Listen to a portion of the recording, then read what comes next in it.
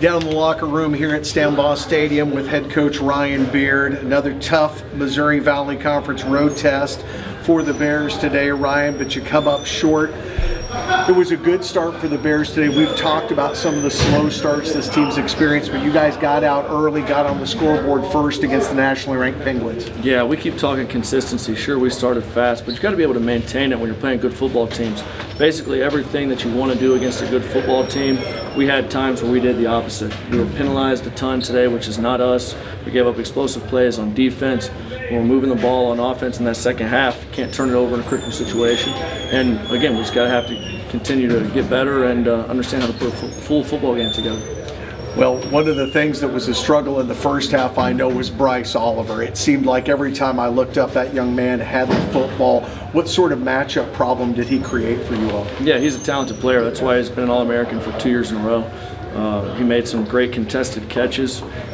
And, you know, it's one of those things that you just got to compete with him, do the best you can. And we rolled some coverage over him, and he was able to make a few plays anyway. But you ended up pitching a shutout against him in the second half. I say he was targeted maybe once in the entirety in the second half. Yeah, we tried to help the corners out a little bit coverage-wise.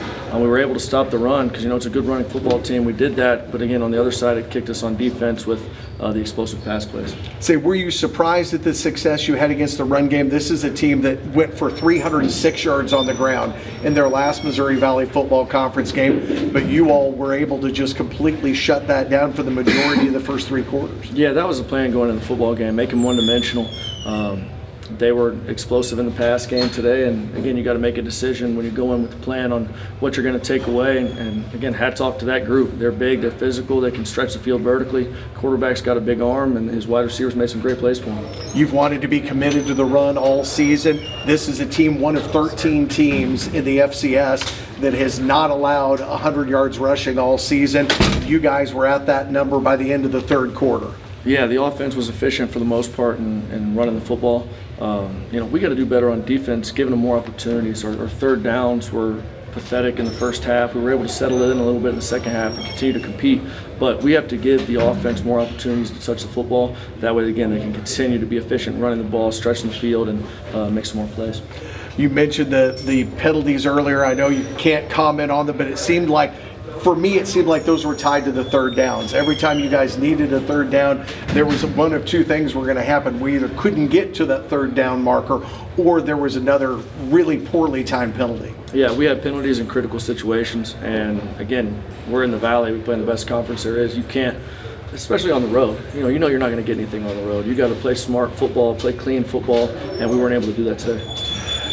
The running game today, talked about the success you had against one of the better run defenses in the country in FCS. Was surprised that Jacardier Wright wasn't a part of it early. He ended up being a part of it as the game went on. But you guys had a lot of success utilizing your other running backs early in this one. Yeah, we've got some great other backs. Have a ton of juice. Jakari Moses did great. You know, Jaden Becks does a phenomenal job in there as well. Jacardier he's pretty beat up. Obviously, you can tell when he's running the ball, he gives us what he can, but we got to continue to protect him in practice and make sure we can get him to game day. Ryan, thank you for the time. Have a safe trip home. Thanks, Corey.